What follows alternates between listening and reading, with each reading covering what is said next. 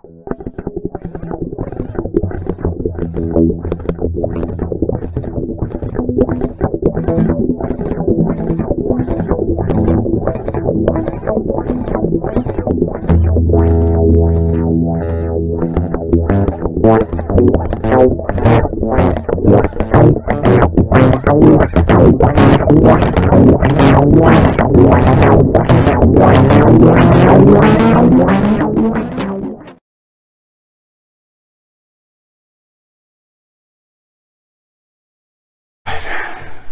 on. There you go.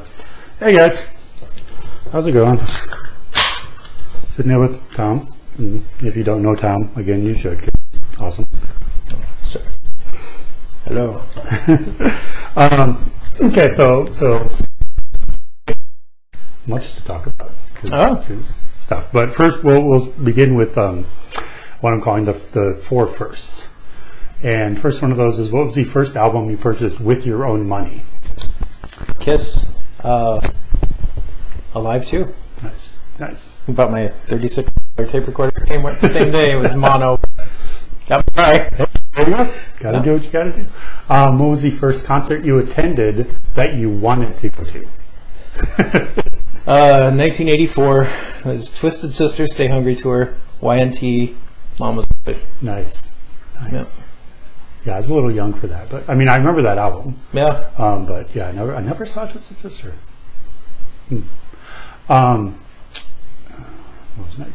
Oh, what was the first instrument you acquired? It was actually me and my brother Rich. I got a guitar, and when we got a drum set from my Aunt Mabel, who could not stand my cousin playing it, so we had a huge house. They gave it to us. There you go. So it's kind of sat in the corner. I couldn't figure out the guitar. I was just a mess. I couldn't, like, basic chords at best. And Rich, so I just swapped. Here, you take this, I'll take your share of the drum kit. And there you go. Went from there. So it's like the Van Halen boy. Yeah, exactly. Yeah. And then finally, what was the first band you joined? With my brother Rich, called Voyager. We were like punk kids playing. It was all covers. Judas Priest, everything. We're talking. God, we started way early. Like we used to put on Kiss makeup and play the records. Nice. So it goes back a ways. Yeah. It's always 1982 was my first professional gig. proper band. Yeah. Nice. Okay, so I want to go through kind of your history, but first of all, you were just in California. Yes. Very, very special event. It was great. So enlighten us. What that was the Metal Hall of Fame in Anaheim, California. Thor was invited by. We were able to do the red carpet. We did interviews and stuff. It was insane. I got to meet so many of my heroes, and just to be treated like that, you know. I get that every now and then, but then I have to go back to work and nobody. Yeah. But yeah, it was great, and you know, Matt Hamilton from X is now in Thor, and nice. he got to really experience. Yeah, it was a lot of fun. Very cool. Yeah, I was looking at some of the pictures, going, God damn. Yeah. Vinny Appice, Graham. It was nice. So why don't we just kind of go through how you got here? Like when did you start playing drums? When did you first kind of?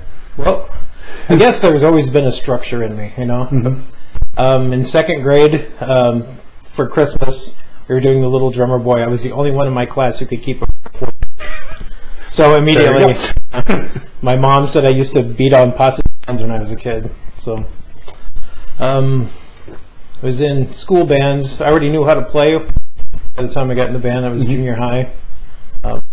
My band director did teach me how to read music, which that's the trade-off, I guess. But I could already play, self-taught. And then me and Rich really, my brother, took music seriously and went for it early, like late junior high, early high school. So, very cool. And then we just go from there. So how many active bands are you in right now? Currently, just the 2. I did a fill-in for Dawn of Valor last Monday. Yeah. With Ross the Boss. That was pretty fun. got my power metal on. Yeah, I was going to ask how the show went. It went great. The sound on the stage, I hear it outside, it was great. On stage, not so much. From being an impaler and all that, I'm used to being on the fancy one in the back. I didn't have that. So I'm on the floor and can't hear anything. So, yeah. It was a little interesting, but yeah. The Amsterdam is. I mean, I've only played there once and seen, a handful of shows there, but it's not a bad little joint. Yeah, I like that place. So Hex is your more local kind of band, and then Thor. Thor is the touring international one. Okay. You want me to talk about Thor? Or? Well, I mean, how long have you been in Thor, and how did that kind of happen? Okay, well, I was an impaler for over 18 years, and we'll talk about impaler in a minute. One of the shows we did, it was the Zombie Pub Crawl, and it was Dawn of Valor, Impaler, and then Thor. Nice. And, when you play those events, you get locked in. You have to get there really early and have all your gear set up, but then you're stopped for hours.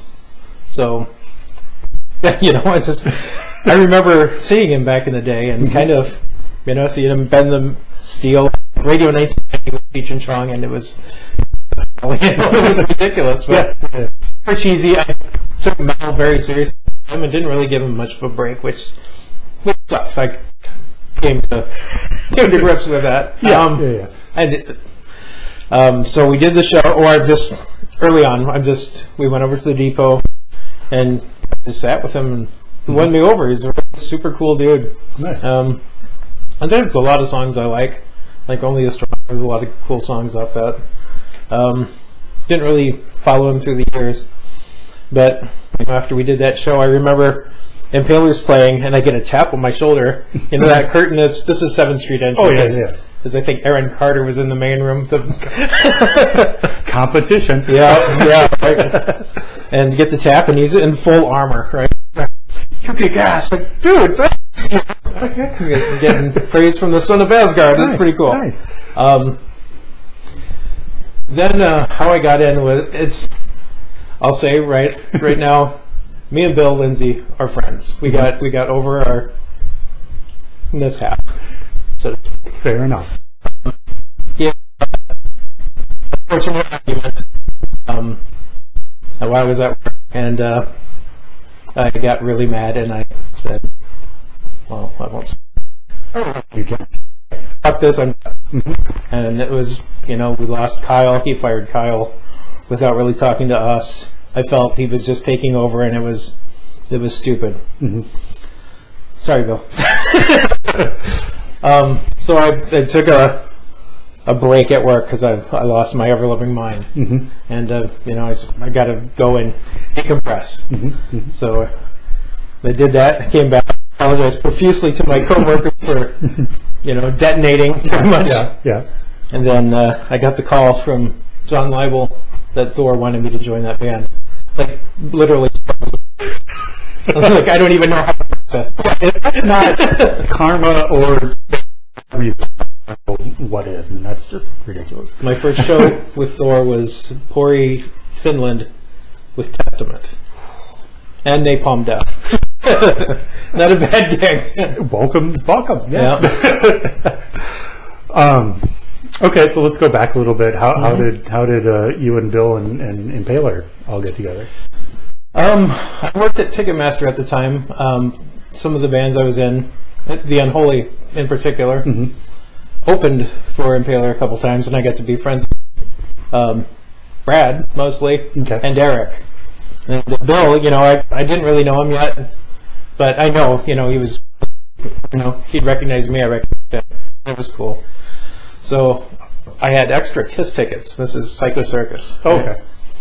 And I said, well, Brad was going to come and join us in Cedar Rapids. And they said, well, next year we want to invite Bill. So, yeah, we all went and had a great time. And I found out that Mike Robertson from Quincy Punks just joined the band. Like, I didn't even know you looking for, you know, he just came like, really? You wouldn't try out? When I got back from the show, they called me. Threw out poor Mike, I guess. Sorry, Mike. You know, we know how that goes. So 18 years in Impaler. Yeah. Like standout shows. Oh my God, there's so many. There's so many. My first show was we were on that Jack Koshik Metal Fest circuit. Okay, yeah. So my first show with Impaler was at Paramount Theater in New Jersey with Iced Earth, Primal Fear, Opeth, Dimmu Borgir. God, there were so many bands on that. Cannibal Corpse, this Arch Enemy. Again, welcome. Yeah. Like, I have arrived. Akron being my first band in the cities, you know, that was the first 10 years, and then, you know, we did really well locally, but it just kept stepping up, you know. So Impaler was definitely, yeah. I mean, I just watched a thing on Impaler. Somebody shared it about the whole Peters Brothers. Back in the 80s. And I watched it and I'm like, wow. Okay. Yeah, Phil did a great job on that. That was awesome. I guess Kids with the Crazy Guys. That was, yeah. So I mean, you say you took it seriously, which, and no offense, in my mind is kind of weird joining a band like Impaler, which kind of seems almost Perry. I will say this about Impaler. I think it's one of those bands that everybody should see at least once. Oh yeah. Like, it's not really my thing, but it's like, I saw them and it was good for what it was. Yeah. You know, I happened to see them on the Krampus show 2 years ago. No, okay. With Dumpster Juice and sure. And I don't know who else was on that show. Wait, Dumpster Juice, was I in the band? You might have been. Okay. And it's more because I've been in Thor for 3 years, so. But they do a lot of shows with Dumpster Juice, so I'm not sure if it was. I know I did a Krampus show at that VFW. Yeah, up on VFW. And I think it was because it might have been. Because I think it was within probably a year after that was the first time I saw Hex. Okay. And that was at a Halloween show at the Terminal, and you guys were dressed as the gnome show, yeah. And I saw I don't think the largest drum kit I've ever seen on that stage. B, they're dressed as Garden Gnome, which is awesome. And then you started to play, and I was like, fuck. Yeah. So okay. So you were doing your thing. Yeah. Whatever happened with Bill happened with Bill. We won't get into that. And then how buddy now? Yeah, I mean, oh, good. Yeah. So how does Hex? So I had a band called Elder God, which was crazy technical. I don't even know how you categorize it. There was nothing in 4/4. It was very hard to play. We had weird. We used phosphorescent makeup, weird symbols all over. I created like our own alphabet, and we'd write things all over ourselves. And heavy robes, which I wasn't part of. I was on tour at the time with Impaler, and Jim Shaw, the guitar player, hired a costume designer, which gave us fucking burlap robes. Oh my god! Try playing. You're a drummer. Imagine wearing a burlap robe. I don't want to drum in long sleeves. Right. You know, can't imagine doing it in a robe. That would suck. Especially playing that kind of stuff. I mean, that would just be murder. It was. Yeah. After this is over, I'll show you a video of what we did. It was insane. I loved it though. I mean, it was very wasn't fun to play. When you're on stage, it's like taking a math test because you really have to be on your game. You derail, you're done. Oh yeah. But after, you know, if it went well, and it usually did, we go, man, that was great. And I'm sure from the audience, it looked awesome. Yeah. You know? We had fans from all genres. Death metal guys liked us. Thrash guys liked us. Yeah. We put out 2 records on the ZBR. Cool. Yep. So look for those if they're still available. So maybe scour your cheapos if you see them. Yeah, Day Zero is the one. Second one was a lot better than the first. I like the music, but the production's kind of weird. So we broke up, and there was a kind of a falling out between some of the members. Not me, I'm adorable. Clearly. And immediately upon doing that, Andy Oltmans, who I've been friends with forever, he was in Cold Colors, you know, For Blood and Climactic. He immediately calls me like, dude, let's jam. Okay. And it was me and him, and we had Jacob Voss from Elder God with us at the time, and Tara Stinkovich, who was the singer for Elder God under the name Raw. And it was slow. Revival Fires being the first song we worked on together. Pretty much, Jacob didn't have time for it. Terrace was living in Grand Rapids, so practice was not happening. Yeah. And we decided, well, we're going to try it another way.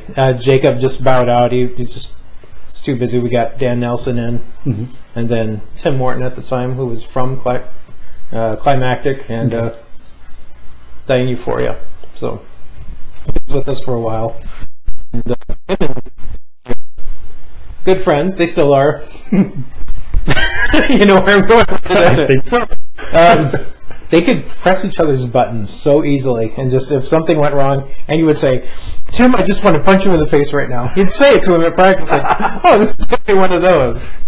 Yeah, and knowing Andy the little bit that I do, yeah, I can see him. He's a great guy. No, I mean, he's very misunderstood at times. There's people that think he's really moody. He's not. He's an awesome dude. Yeah. So then there's Mr. Hamilton, who. Back in the Elder God days, well, first I met him at the ZBR, one of those meetings. Oh, yeah. And ended up having... I've heard legend of him. Yeah. We decided we're going to have a show together up in Superior. And it was his band at the time, These Worlds Collide. Okay. And no offense to the band. I just saw Matt and go, holy shit, that guy's amazing. And just there's a lot of, Greg and Zach, they're really good players too. But immediately I honed in on Matt, and like, that guy's awesome. And I was trying to figure out, it'd be awesome to play with that dude. Yeah, so that guy's awesome. How do we get him? So he and I were friends, and we'd have our little burger parties, you know, go hang out and have beers and burgers. And his wife was with us at this time, and she goes, and he was I think he was contemplating leaving Cold Colors. He was in Cold Colors at the time. Okay. So we're having lunch there, and Stacia goes, I really don't want him to do any other band unless it's yours. And immediately I tapped my finger, and they took a break. I called Andy immediately, like, dude, I got the guy. And I was so happy because I thought he was going to. He learned our set. When he came to the audition, we were show ready, pretty much. So, and yeah, he's one of my best friends. So I'm so glad he's with us. And in Thor now I can that's tour and do that kind of stuff with him too. Yeah. No, again, I don't know Dan or Matt all that well. I've met him a couple times, but everybody in that band seems awesome. Dan is great too. Yeah. We're like brothers, you know. I'm so lucky to have these guys. The new material is going great. We're super stoked. So. Very cool. So I think that brings us up to date. So why don't we delve into what are some of your favorite fellow vocal bands that either you played with or you want to play with? Or there's so many. Which again is a loaded question because we could talk about that for 3 hours. Sure. Well, Agony Reigns, I think they're great. I'm going to forget some, and that's going to suck. Well, you can use the wall for reference if you want. Yeah. Yeah, pretty much. Pretty much. We got a great scene. There's so many great bands. Yeah, absolutely. Yeah. Played with all of these guys. Yeah, tons of great bands. Let's see. I'm blank. That's terrible. What a question to ask me. Put me on the spot, why don't you? Well, say all of them. I could throw out some of my new favorites because I've been introduced to a lot of stuff lately. Like Black Project. I'd heard the name, but I'd never heard them before, and I saw them at Eagles 34 show. I was just like, Christ. Yeah. It's kind of, and you guys, it almost sounds like hardcore. It's very hard. It's very like jittery and stuff, but it's very kind of, it's cool. Sounds like that. Yeah. Witch Den, I like them. I still have not gotten into Witch Den. No? No. I the new album is supposed to be just incredible. Yeah. I'm not sure yet, but I mean, then you know, all every single band Juan has been in, you know. Yeah. He's got a rock and roll project where he's singing, and it's all in Spanish. They're right next to Hex Vortices on the same night, and we pound the walls at each other. It's funny. Nice. Usually, favorite locally. Well, that's open or anytime? We'll go any of them because I know there's a ton of closed ones that people just avoid. Well, being the old school guy I am, there was nothing better than the Mirage. Oh, I would agree. First few times I played there, there's a plexiglass. You do remember the place? So the pool tables upstairs had that plexiglass. I don't think I ever went upstairs. No. No. Okay. And you're on the temporizer, and we used to headline that place all the time. Macaron did. Opened for Sabotage there, a bunch of bands. The snare, when you hit the snare, tap, tap, tap, tap. You get that like The split-second echo. Yeah. So the first time you play that was our first time we were with Injustice, a long defunct band, but they were pretty good. Yeah, just I wasn't ready for it. Like, what is that? It's like something feeding back. It's like the echo off that plexiglass wall. But all of the bands I get to play with is pretty much Fight. I remember seeing Fight there, and it sucked because obviously they were a big deal. And to see those Tascam monitors, and you could see Judas Priest painted over. Oh, that was a stab. Yeah, that's gotta hurt. Fight was great. Yeah. But yeah, King Diamond is Merciful Fate, tons of bands. Nice. Yeah, I mean, I'm a little bit younger, but I do remember the Mirage. Probably the best show I saw was Pantera on the Vulgar Display Tour. Okay, I saw Pantera there with. I actually got the video from Darlene. She used to run the place. Yeah, and I guess what? Open.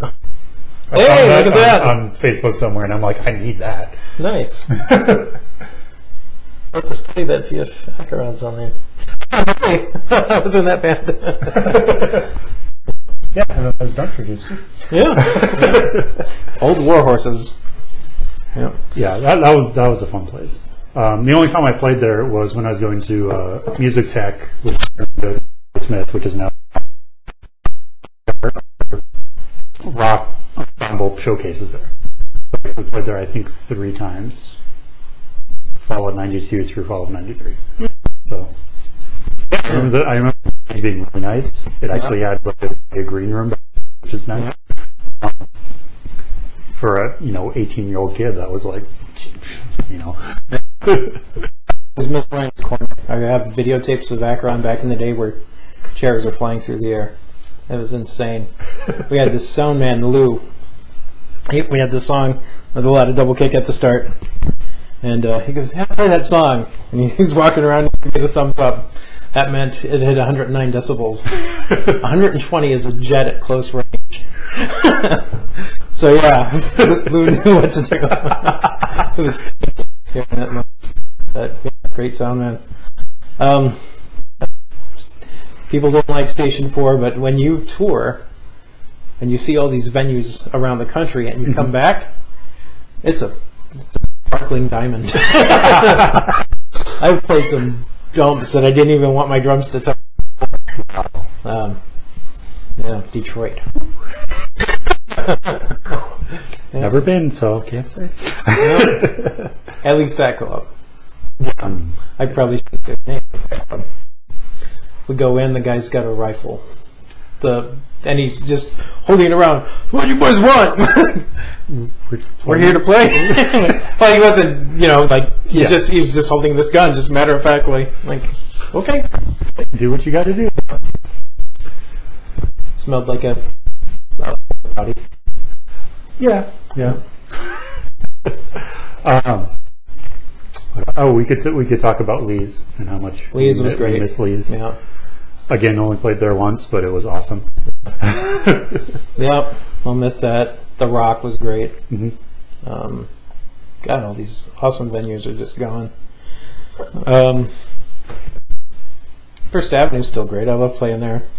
It's hard to get in there these days, but they don't really like the metal so much. But yeah, a lot of places don't, which is unfortunate. Got to play the Quest a couple times. That was great. Nice. With Wasp, not so great. Yeah. Well, it wasn't our part of the show was fun, but I lost kind of respect for the. I've heard Rocky Dallas is kind of an asshole, and that's putting it lightly. Well, Belladonna was one of the opening bands. Really? And he and I kind of, we were kind of buddies for a while. And got busy in Anthrax, and that was that. But he'd send me demos from his basement and sign it like, "You're a great drummer" and all this stuff. Like, whoa, nice. Yeah, so that was nice. I had to buy the Impaler DVD. Like, you can, yeah. And then you have, all the clubs that the bands that I'm in play, like, Club Underground and the Terminal. Yeah. We haven't played a Hexagon yet, but I'm sure it's on the list. Yeah. I mean, nothing wrong with dive bars. I love dive bars, but when you play the same like 4 places and that's all you play. Actually, Hex will be playing the Hexagon in April. Hex at the Hex. Yeah. It's in my neighborhood. I kind of like the easy going. And now with 1459 moving like across the street from there. So yeah, that'd be cool. Yeah. It was funny. We'll segue into gear now. When Strike 13 did our single at 1459, and I was talking to Will and we were setting stuff up, and somehow you got brought up, and he's like, "Oh yeah," because he was talking about drum mics, and I'm like, "So do you have enough mics to do Tom's kit?" And he's like, "Yeah, I found a bunch of them cheap somewhere and picked him up like a week before they decided to record." So I was like, okay. And too. We used a lot of mics. Well, yeah. Because how large? 9, 10? It's a 9-piece currently, but it's normal. When I got it, it was an endorsement mostly. Let's go through the history. Yeah, that's. So I got an endorsement through Huntington Beach, California, the Predator series, which is what I'm playing now. Okay. It's a 12-piece. I'd have a 6, 8, 10, 12, 13, 14, 15, 16, 18, 2 kicks, and then my Vinnie Paul snare drum. Nice. So 3 rails, and pretty much I didn't fit anywhere in the cities. And Soundman would look at me like, "What the fuck do you want me to do with this?" So I could even hear through the monitor. Some would be loud, some would it was all over the place, and it gets really annoying. So I stripped it down to a 9. I only play a 9-piece now. Yeah, I think the last time I saw a video of you from somewhere, I'm like, he's missing something. Yeah. Yeah. I bring my own mic so they can't complain, but they still do. Like, we don't have enough channels. So I got to get a snake now. Pretty soon you're bringing your own board. Just go. Just hand him the XL. Put me in. Yeah. And then was do you have a simple endorsement or a preference? Oh, I'd love to. That'd be nice. Try it. But maybe they will. Yeah. I kind of go, instead of going by having a set brand, like I go by what sounds good to me. Like, oh, I like that. I like the sound of that. So I got mostly Sabians. I have the Sabian hand-hammered 15 I had. I got shattered Zildjian here, which sucks. Oh, that's my phone. 2 Sabians on top, hand hammered Sabian there. I got a Zildjian K Dark Ride. Nice. And I got a Peisty signature China. And then my splashes are Zildjian A's. Very cool. Yeah. Yeah. I was a hardcore Zildjian guy just because everybody around me, Yeah. you know. But then I discovered Sabians, and I'm just like, dude, Sabians are awesome. Yeah. They're better for the angrier player. I love Zildjian, but I shatter them. They don't last me at all. Yeah, I went through a period before I learned proper technique where I was going, and I was using a thin crashes too, which is probably a mistake, and I burnt through a bunch of those. Yeah. And I was using AAX explosions for a while. I mean, I still am. I still have a couple. But I've broken a couple of those. I've broken some A customs. Yeah. Sucks, doesn't it? It really does. What sticks do you use? Right now, I just got some new ones, and I got the ProMark. I think it's ProMark. What is it? Not the 747s, but they're like a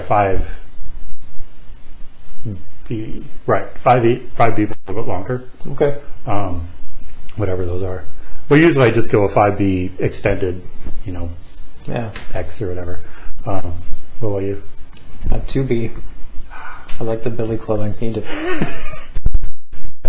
Therein is how I destroy things. There you go. And which is funny because something, and they were talking about making drummers and doing little sticks, and I'm like, when I first, the first teacher I had told me to buy 2Bs.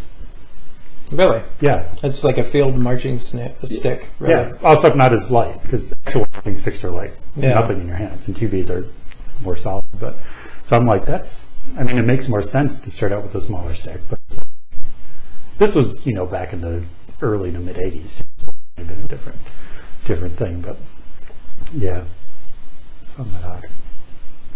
But yeah, I do use ProMark. I just get the 2B nylon tip.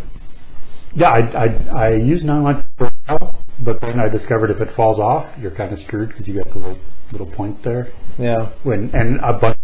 And I'm like, yeah, I'll just go to wood tip. I mean, wood tips shred too. Yeah. And it's the same kind of deal, but I think wood tips last a little bit longer. I usually don't like it. Vader tips fly off on me. Mm-hmm. I've had good ProMark.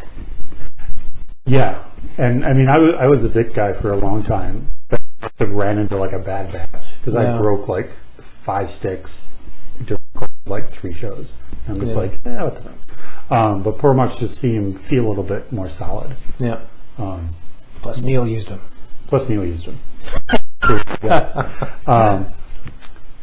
Yeah. What kind of pedals do you use? I have Iron Cobra. Nice. Yeah. I had them for a long time. It's the original, like when they first came out ones. I had the DW ones before, the good ones, but I could never. The plate, like right next to, like the hinge, always come off, and it'd always be at shows. Huh. Never practice, always shows. Well, of course, always shows. And once it goes, I mean, yeah, then you're kind of. Yeah, I'm a DW guy. The very first pedal I bought, and you're old enough to remember this. When DW first introduced the double pedal, the roller thing, the L-shaped. I not knowing it didn't come with a master pedal, and it arrived. I'm like, what the fuck? Oh, I guess I have to go out and buy a pedal. Yeah, but yeah, I've always used double pedals, always. You're happier at the end of the night, aren't you? Oh yeah. You don't have this gigantic thing to squish in your car. Oh yeah. And it's fun. You're playing the cover band, and I mean, I put double bass on "I Will Survive," bass on fucking anything. Nice, and it fits, and I just want to make it through. But it just kind of adds that extra oomph. Yeah.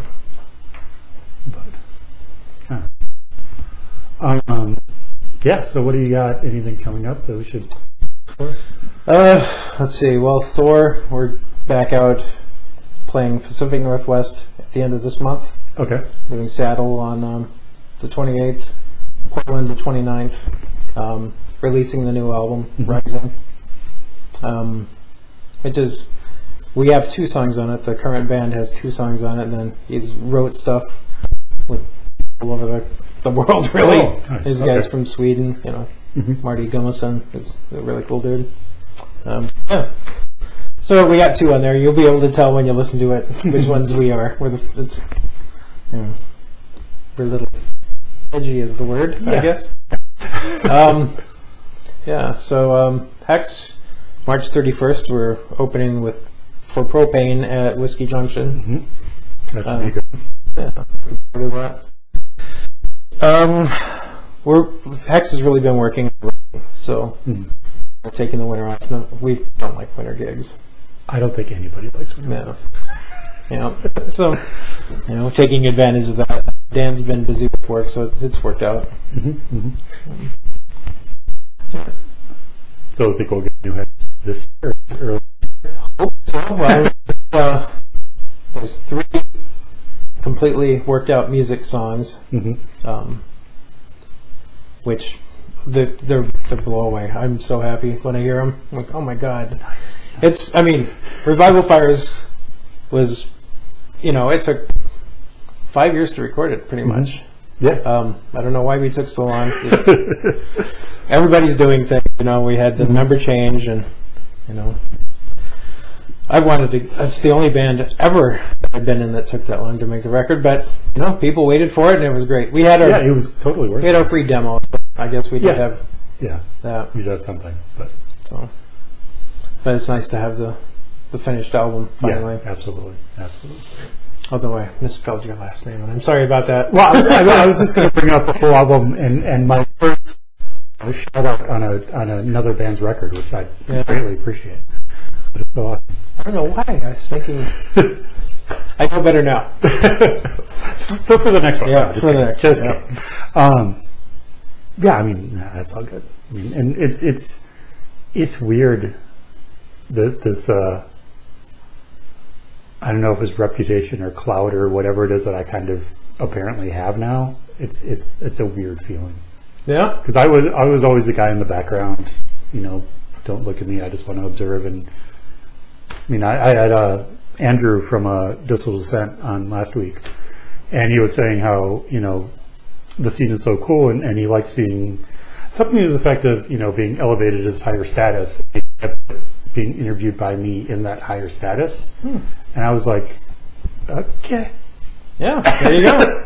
But you know, I guess that's the for me with, you know, I asked if he could fill in, and you know, he knocked it out of the park like we would, and he asked if, you know, you ever needed my help, let me know, and right there he got hired on. So he's doing these gigantic events, and he's not ready. He's doing great with it, you know. Just I know he's overwhelmed. Like, holy shit! Oh yeah. Because, you know, Impaler was national, so I got to do a lot of that stuff. So, not that I'm king shit by any means. Well, just, no. you know. Yeah, you're more adjusted to it. Right. Yeah, and now you get to see the newbie going, Yeah, and it's cool to watch because, you know, I remember being there. Yeah, It's cool though. Okay, so we'll end with this. All the national tour and international touring you've done. Yep. What was the, of all your favorite big bands, what of those have you gotten to do shows with? And possibly meet and talk to? So last year, we played the South Park Festival in Tampere, Finland. Okay. And it was the Halloween Pumpkins United tour. Accept was on the bill. I got to hang out with Accept. There's Amorphous on their home soil, which was great because I love Amorphous. Michael Monroe. We were Ghost was on the bill. Michael Monroe, who is, you know, he's from Tampere, Finland. He was on the small stage. Thor was on the big stage. How did that happen? I felt bad for him. Like, oh my god, this guy from Happy Rock. Yeah, he should be there. Yeah. Yeah. So- No, absolutely. Absolutely. Sonata, Arctica, Beast in Black, all of those bands were on that show. It was Very in front of estimated 20,000 people. So it was pretty intense. Yeah. I don't think anything could ever top that. Well, no. Get to do direct support for Twisted Sister with Impaler. That was 2006 at the Myth. It was really cool. He gave us props on stage. How about that Impaler? Yeah. Very cool. Yeah, I can't even fathom like being, first band on at 11 o'clock in the morning and one of those festivals. It's just beyond me. And then you run around, everyone's taking pictures with you. So after that, getting back to Hex, we did that big show. Came back and played in New Germany in front of 20 people. Yeah. Keeps you grounded, right? Oh yeah, absolutely.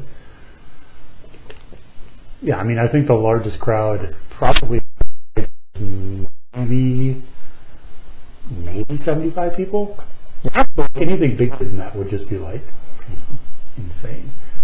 But we can dream. Yeah, well, for sure. Outlaw Saints, big goal is to get out to churches. Oh yeah. I think they would understand us and they would like us. And even doing that would be really cool. Never is just crazy. Yeah. To try, I think they'd probably be booking now for that. Yeah. Okay, get on that. All right. I think we covered everything. So, thank you, sir. Thank you. Pleasure having you. And we'll see you guys next week. Maybe, hopefully, if I can get someone else to come up here.